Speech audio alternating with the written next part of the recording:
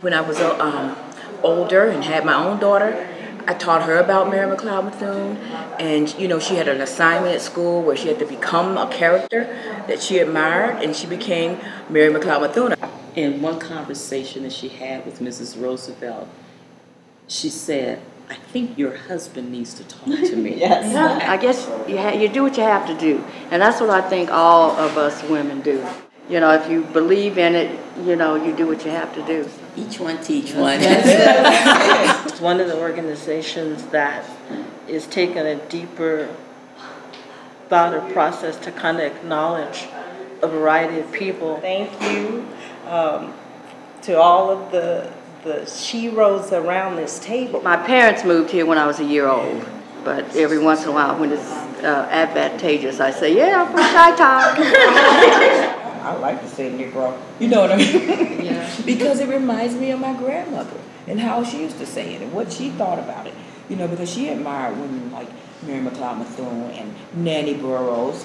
I'm just sitting here thinking of Carol Shockness and Mrs. McCallum and Willie Helen McCallum, and we lost her not too long ago too. So those were beautiful women. It's wonderful to hear you speak the names of those. My eyes are tearing up. Well, I'll be the crier in that one. I also believe that there are young people. When I think of Tamika Brigham, I think of Janice Mackey, Leslie Lewis, Stephanie Cross, these even our current leader of NCNW, Denver Chapel. I think Lenitra is just outstanding. And this is a young woman who has come in and said, we're going to make a change. They're going to be sitting here at this table where we are tonight. That's right. That's what I'm looking forward to seeing, those young people. Sylvia Smith Brown, I think people are. Yes. It's time, Sylvia. It's time. We're the community. We sometimes lose sight that when we're doing this work, we're the community ourselves.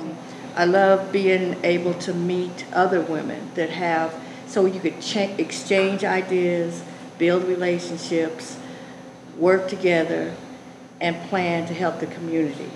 We are speaking truth around how maybe our community benefiting from institutions and maybe not benefiting from institutions. You got to take care of yourself, because you have all these gifts, you have all this passion for the community. So put your oxygen mask on first. Just something in my spirit said now is the time, because I think the world right now needs NCNW.